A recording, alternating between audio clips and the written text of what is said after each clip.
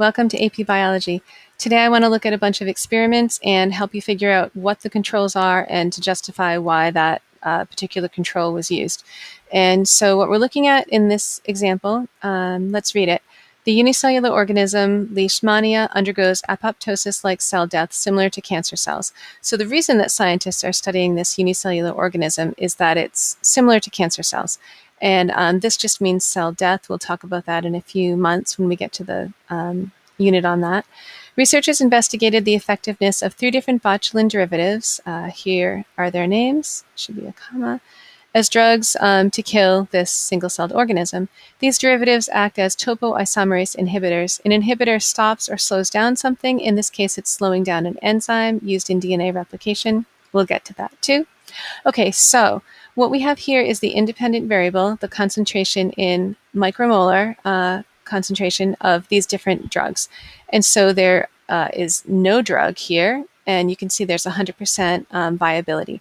So the dependent variable is viability of Leishmania. Viable means they're alive. If they're viable, they're alive. If they're inviable, they're dead. So here looks like about 1 micromolar, maybe 2.5 micromolar, something like that. 5 micromolar, 10 micromolar, etc. So this would be a test tube that's got some cells in it, and they don't put any of the drugs in it, and they see that all the cells are viable. And then right here you'd have 3 test tubes. This one would have DISB, and this one would have DIG, DH, whatever, and this one would have this one in it. They would all have cells in it, and then you would wait a certain amount of time, same amount of time for all of them, and you would measure the viability, and it looks like the viability sort of decreases depending on which line it is. Okay. So, and then they repeat that for the rest of the concentrations. So they have, maybe I didn't make that clear, they have more test tubes, 3 more test tubes for these, and 3 more here, and 3 more here, okay? So it says identify the independent variable. That would be the concentration of these botulinum derivatives. And then it says identify the difference between the control cells and the experimental cells.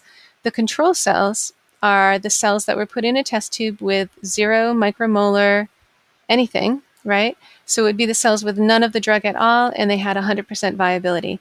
The experimental cells would be everything else. There would be all the different test tubes with all the different cells that had any amount or any concentration of any of these drugs. Okay, next example is very similar. So this one, again, shows cell viability as a dependent variable right here on the side. And then concentration, it doesn't really say of what, so let's read. MTT cell viability assay. The breast cancer cells were untreated or treated with MN3. This is just a graph I pulled off the internet. So the concentration of MN3 is what's the independent variable. At various concentrations for 24, 48, and 72 hours, and cell viability was determined using some assay. Okay, so what you're looking at here is you have none of this MN3, and you can see 100% viability. And then they put in a little bit, 0.19 micrograms per mil of this MN3.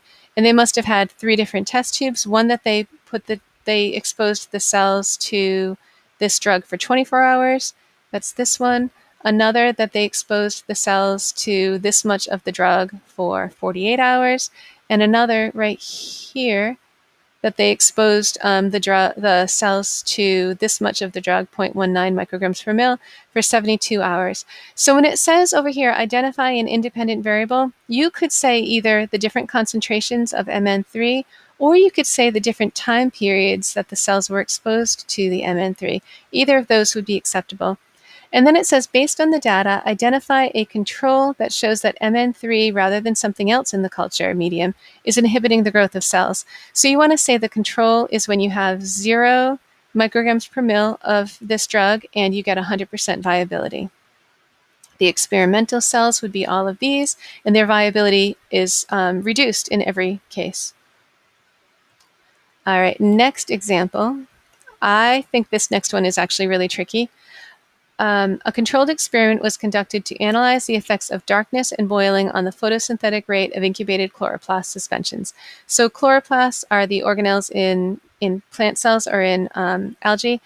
that do photosynthesis. So you would think with darkness, they wouldn't be doing too much photosynthesis, or if the chloroplasts are boiled, maybe they're not doing too much photosynthesis.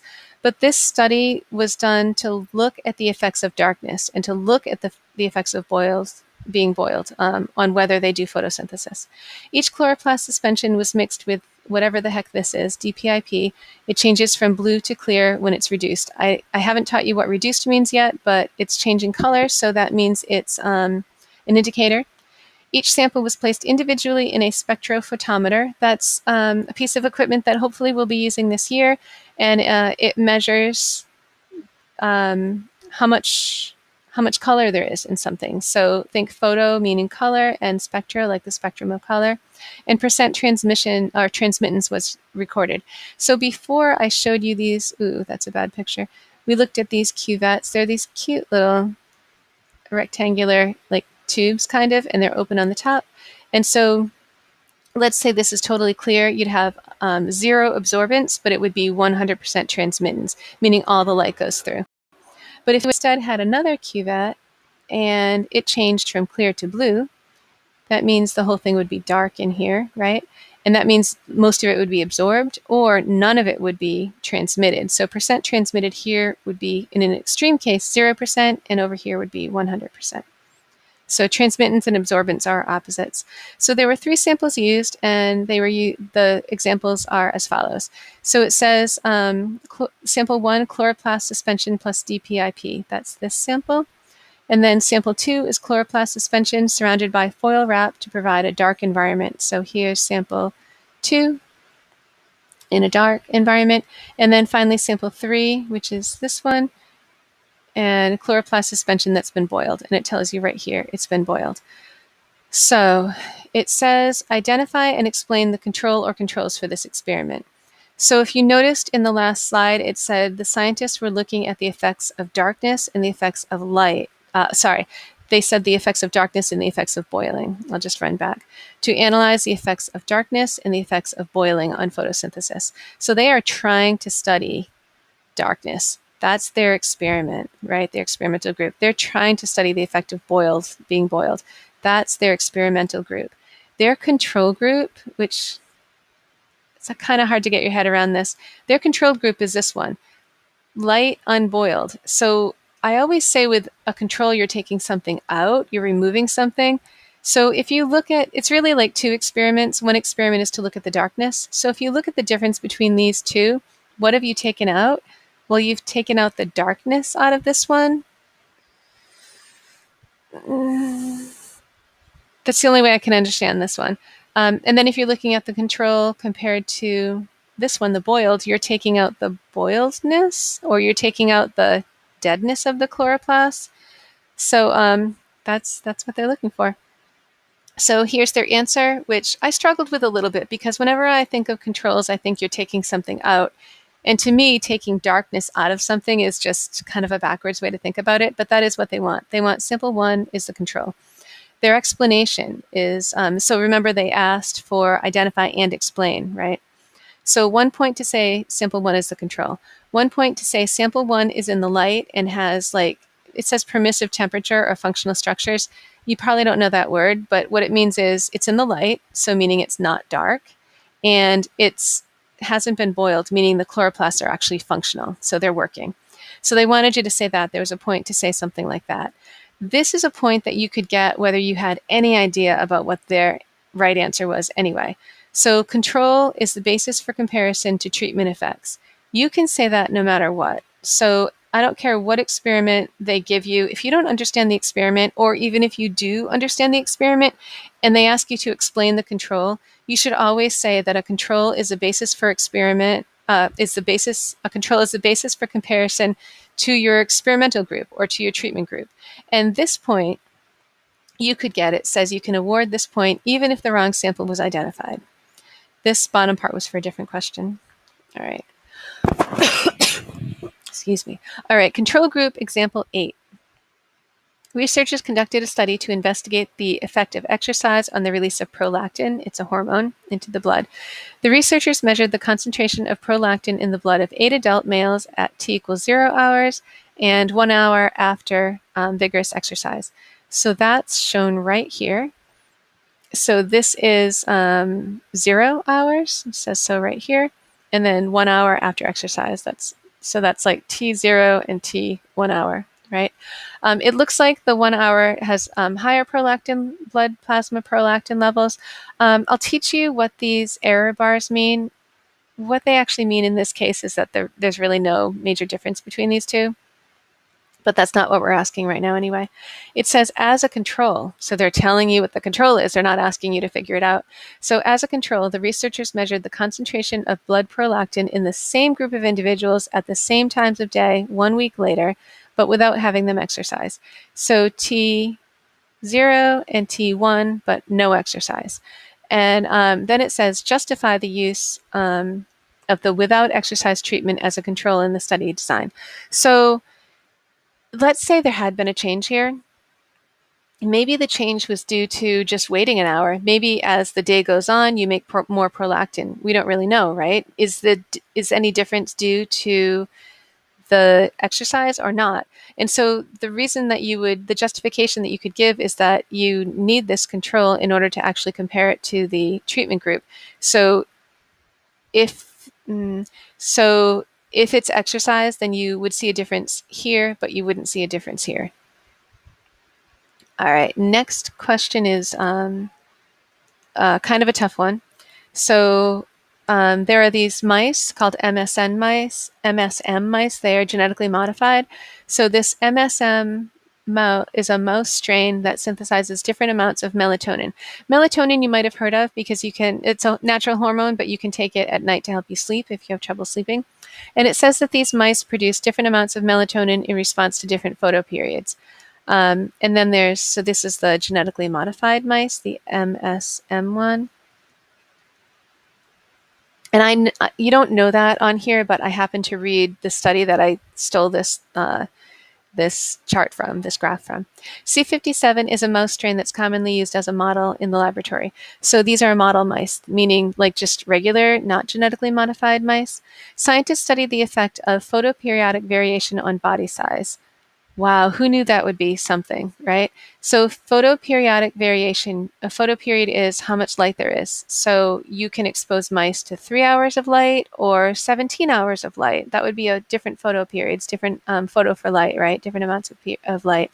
And so they think melatonin maybe has something to do with body size. Maybe the more melatonin you have, the bigger you are. I don't know. So they wanted to study that. So MSM mice and C57 mice were kept in long period or short period photoperiods for 6 weeks. So here's the key. So this is lots of light, long photoperiod, and short photoperiod, long photoperiod, and short photoperiod. I don't know why that came out kind of gray, but it's this one. Okay, so first of all, what this is showing is that there's really no difference between long photoperiod and short photoperiod for the genetically modified mice. Maybe they don't make as much melatonin at all, right? And maybe that affects body size somehow. For the model mice, there's really no difference between long photoperiod and short photoperiod here either. But there certainly is a difference between these C57 mice and these MSM mice. So that's kind of interesting. Okay, then there's another part of the question. So now this is part 2. So this graph was the same one you saw on the last slide. And then it says the compound N-propionyl 5-methoxytryptamine. Ooh, that's a long one. PMT. So some compound, some chemical called PMT, is a pineal gland inhibitor. Inhibitor again means to stop. Pineal gland is in your head, and it actually makes melatonin. You don't even need to know that, but whatever. So it blocks the production of melatonin. So PMT blocks melatonin, right? And we said something about the MSM mice where, remember, they had been genetically modified and maybe they don't make as much melatonin.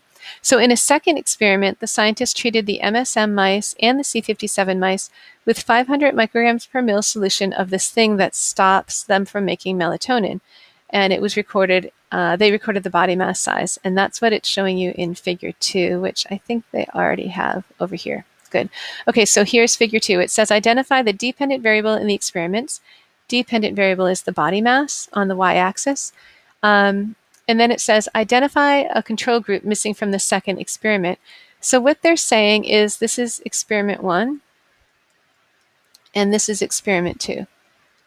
And so in experiment 2, they used that was it PMT? PMT.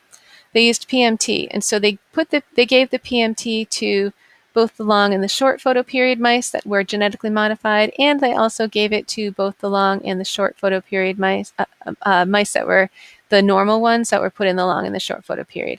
Now it looks like there's no difference between any of them, but you might notice that this is actually quite a bit different from this. So these had no PMT, and these did have PMT.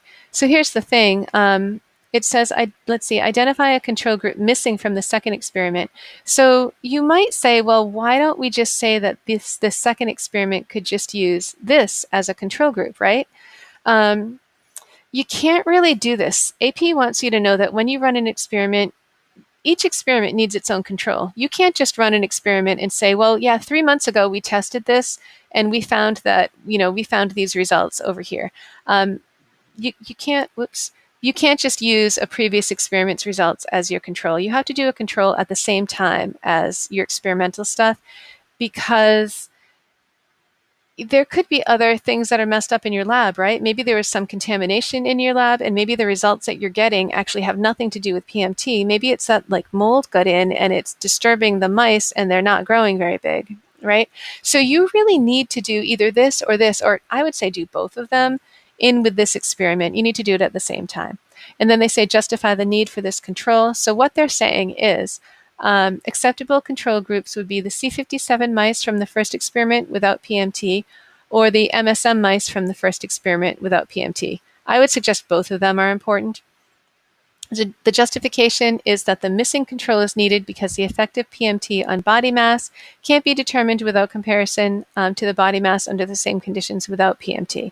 So in other words, you need this data as a control in order to really understand what's going on over here. So you can't say that the C57 mice were smaller with the PMT than if they didn't have the PMT. You can't say the smaller body mass was due to this PMT, the thing that stopped the melatonin, right?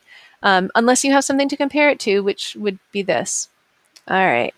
And that is the end of our negative control group experiment examples. I hope it was helpful.